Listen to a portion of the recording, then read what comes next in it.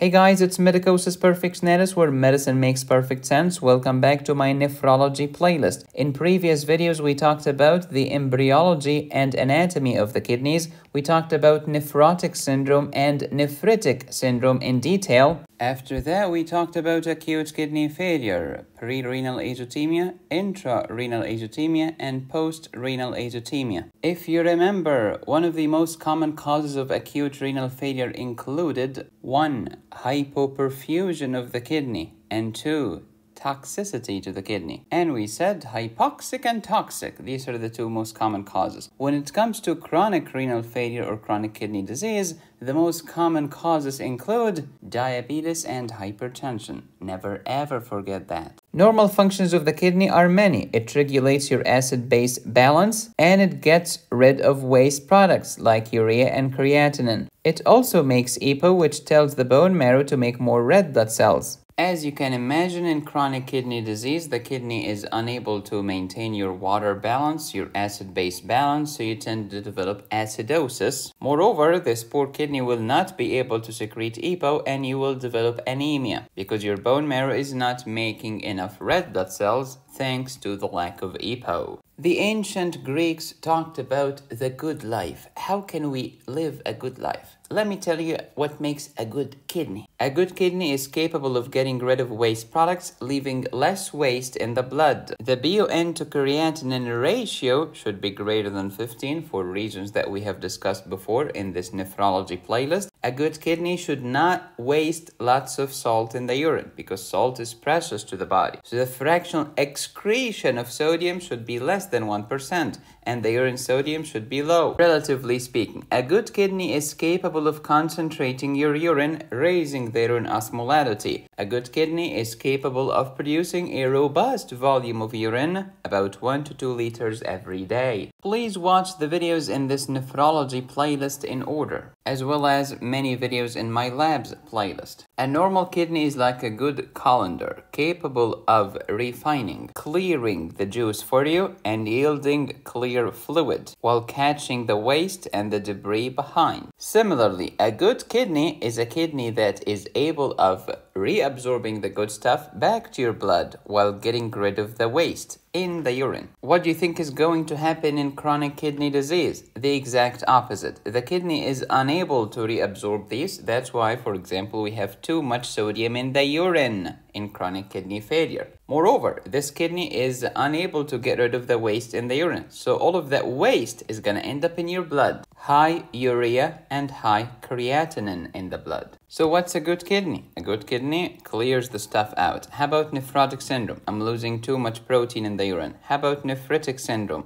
I'm losing blood in the urine. How about kidney failure? The waste is piling up in my blood and I'm losing salt in the urine. And this poor kidney is unable to concentrate my urine and in many cases cannot dilute the urine either. So whether I drink too much water or too little water, the urine doesn't change its osmolality. Isn't that crazy? Yep, that's the story of disease. When the kidney cannot concentrate or dilute the urine, it's called isostenuria. Let's break that down. What does urea mean? Urine. How about iso? Same. How about stenos? It means strength. Oh, similar strength, similar concentration, the same osmolality of the urine every time. Cannot concentrate it, cannot dilute it. And that's why the classic description is that the specific gravity or the concentration of the urine is low and fixed in chronic kidney failure. You know, this word reminds me of what? Of myasthenia. Myo means muscle, A means no, stenos, strength. Myasthenia, no muscle strength. Because medicine makes so much sense once you understand what the flip you're talking about. Where does the kidney get its blood supply from? From the renal artery. Where did we get that blood from? From the heart, of course. From the left ventricle, then aorta, then the abdominal aorta, renal artery, which has the renal blood flow. And then do you care about all of the blood? No, I just want the plasma because normal kidneys should not let red blood cells go through. So I just want the renal plasma flow. And how much is that? Well, it's the renal blood flow minus the hematocrit. So let's say that the hematocrit is 45%. Therefore, the renal plasma flow is 55% of the renal blood flow. Okay, now we have renal plasma flowing inside the renal artery. How much of that will actually get filtered? This is called the GFR, and it's about 20% of the renal plasma flow. How about the other 80%? What's going to happen to them? They will go to the efferent arteriole and then to the peritubular capillaries, and they will act as a force that will help you reabsorb or secrete anything you want. What's the normal cardiac output? About 5 liters per minute. Does the kidney receive all of the blood in the body? No, we still have to feed the brain, the heart, the gut, the liver, etc. So the kidney will receive about 1/4 of the cardiac output. Some textbooks will say 1/5. I don't care. It's about 1 liter or 1 liter and a quarter per minute. Do we care about all of that blood? No, just give me the plasma. So 55% of that, which is about 600 mLs per minute. Is all of this getting filtered? No, just 20% of that, which is 125 mLs per minute. What do you call that? Glomerular filtration rate, which normally should be above 100. And of course, this depends on your age. So look at this. Your GFR is normally 125 mLs per minute. Per minute. How many minutes do we have in an hour? 60 minutes. And how many hours in a day? 24 hours. And therefore, your kidney filters how many liters every day? 180 liters per day. Now, how many liters of plasma does your entire body have right now? Only 3 liters, which means that your kidney filters your plasma 60 times every day. You cannot match a normal kidney. Poor patients who are on dialysis, they go to the hospital twice or thrice a week, not 60 times a day. So, if your kidney function is normal, you should be grateful. Normally speaking, the urea is the metabolic end product of protein metabolism, amino acid metabolism, pyrimidine metabolism. Who makes urea? The liver. From whom? From ammonia. Where do you get the ammonia from? From metabolism of proteins and amino acids. And then when the liver converts the ammonia into urea in the urea cycle, then you have urea in the blood. Who should get rid of that? My kidney. But in kidney failure, do you think I'll be able to get rid of that urea? No, all of that urea will pile up in my blood. You call this uremia. Many of these toxic waste products that accumulate in the blood are acidic, such as sulfuric acid, phosphoric acid, lactic acid, uric acid, you name. And that's why this can lead to metabolic acidosis. That was the story of urea. How about creatinine then? Creatinine came from creatine phosphate metabolism, which is in the muscle. So normally, creatine phosphate gets metabolized into creatinine. Creatinine goes to the blood, and then it should be excreted by your kidney. As your kidney function deteriorates, creatinine clearance goes down, leaving more creatinine behind in the blood. So I have too much urea in the blood and too much creatinine in the blood. That's right. How about urine volume? It's low. What do you call it when you have tons of urea in the blood? Uremia. Since this urea has nitrogen in it, and the word for nitrogen is azote, we can call this azotemia. Too much nitrogenous waste products in the blood. So in chronic kidney failure, there is uremia. You can call it uremic acidosis. You can call it azotemia. You can call it renal failure, renal insufficiency, end-stage renal disease when it's too late. But regardless, GFR is decreasing, urine volume is poor, BUN and creatinine in the blood are high. Most of these waste products are acidic, so it gives me high anion gap metabolic acidosis.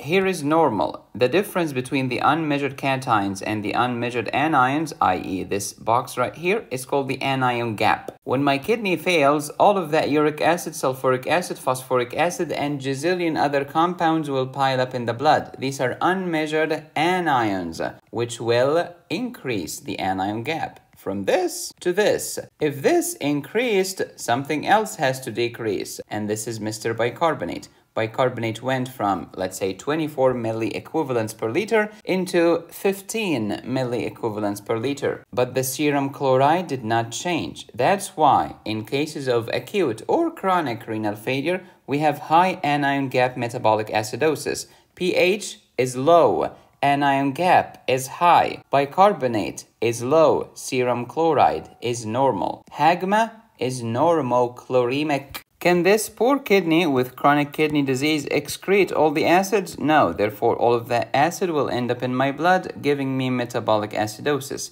The GFR is poor. I am unable to excrete the inorganic wastes, the phosphates, the sulfates, the negatively charged anions. And that's why the anion gap gets wider and wider and wider. Who will have to be consumed in order to try to buffer all of this insanity? Bicarbonate, so it decreases. Moreover, the port tubules will leak that bicarbonate into the toilet. Port tubules could not reabsorb bicarbonate. It ends up in the toilet. The lower your serum bicarbonate, the greater your risk of mortality. Do you recall the difference between acute kidney injury and chronic kidney disease? Well, the acute happens fast, days or weeks. How about the chronic? No, it takes months. For me to diagnose you with chronic kidney disease, you have to have all of these issues for more than 3 months. Otherwise, we will not call it chronic. Causes of acute renal failure, as we have discussed before, are either hypoxic or toxic, i.e. ischemic or nephrotoxic. How about the chronic renal failure? Could be diabetes or hypertension. This is the number 1 most common cause, and this is the second most common. Acute renal failure, reversible, chronic, irreversible. And as we have discussed before, remember that the causes are diabetes, hypertension, chronic glomerulonephritis, chronic pyelonephritis, cystic kidney disease, hyperuricemia, hyperparathyroidism, and others. As the chronic kidney disease gets worse and worse and worse, the fibrosis and sclerosis get worse, leaving less space for the proteins to leak. So actually the proteinuria gets better. Can you believe it? Is diabetes bad for the kidney? Yes, it's the number 1 most common cause of chronic kidney disease. How about hypertension? Also yes, hypertension can ruin my kidney, and a bad kidney can raise my blood pressure. To learn more about how diabetes and hypertension can affect your kidney, check out these separate videos in my 5-minute review playlist. You can also find them here in the nephrology playlist. So now let's focus on the diagnosis and management of chronic kidney disease. First, signs and symptoms. Don't forget, nausea, vomiting, fatigue, anorexia, intense uremic itching, uremic skin frosting, the chalky white deposits, uremic facies, sometimes described as pale, toxic facies, because all of the toxins are in the blood. Skin is pale, sometimes I get edema, and sleep disorders with cognitive decline, sometimes hemorrhagic gastritis. Uremia can lead to encephalopathy and seizures. Uremia can lead to pleurisy with friction rub that is biphasic. Uremia can lead to pericarditis, another friction rub that is triphasic and does not disappear when you hold your breath, unlike the pleurisy. Don't forget that the uremic pericarditis is usually painless. No pain and no classic EKG findings. Do not expect to see the diffuse ST elevations in most leads, nor the PR depression. Uremic pericarditis has a relatively poor prognosis. Uremic pericarditis is an indication that you need to start dialysis right now. Patients with chronic kidney disease can have anemia for reasons that we discussed before, the most important of which is low EPO, and uremia is toxic to my platelets by inhibiting the GP2B3A receptor necessary for platelet aggregation. So, in chronic kidney disease, red blood cell count, low, hemoglobin, low, hematocrit, also low. How about MCV? Usually normal, because this is normocytic anemia. How about platelet count? Normal, but bleeding time is prolonged, because the platelet number is fine, but the platelet function sucks. In chronic kidney disease, we have hypovitaminosis D, hypocalcemia, at least in the beginning, hyperphosphatemia. All of these will raise the parathyroid hormone, which will start to resorb and break down your bones, giving you all kinds of bone problems.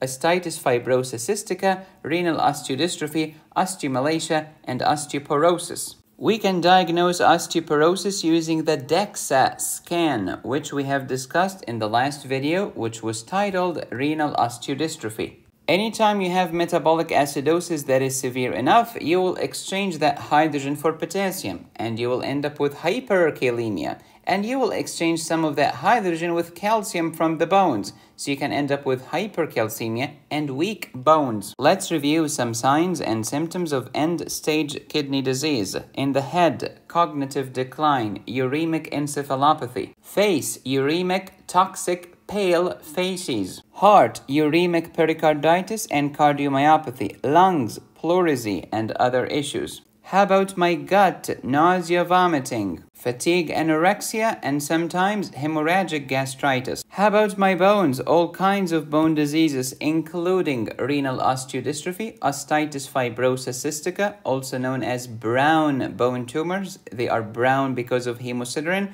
You can also get osteomalacia or osteoporosis. As for the bone marrow, the poor guy cannot make enough red blood cells, so you get anemia. And the platelets suck at their function, you get thrombocythemia. In the next video, we'll talk about osteitis fibrosa cystica, the diagnosis and management of chronic kidney disease. Then we'll compare between acute renal failure and chronic renal failure. After that, we'll talk tubulointerstitial nephritis, acute interstitial nephritis, pyelonephritis, acute and chronic, nephrosclerosis, renal infarction, renal papillary necrosis, renal cell carcinoma, and much more. These videos will be found in my nephrology playlist. If you want to learn about the normal kidney function, please download my renal physiology course at medicosisperfectionalis.com. If you want more urology topics, such as hypospadias, epispadias, low implantation of the ureter, trauma to the urethra, and much more, download my surgery high yields course. And to learn about preeclampsia and eclampsia, which can destroy the kidney in cases of pregnancy, download my obstetrics gynecology high yields course at medicosisperfectionalis.com. If you do not want to download my courses and would rather watch them right here on YouTube, click the join button and subscribe to the highest tier. Hit the subscribe button and click the bell. Support my channel here or here. Go to my website to download my courses, notes, and cases. Be safe, stay happy, study hard.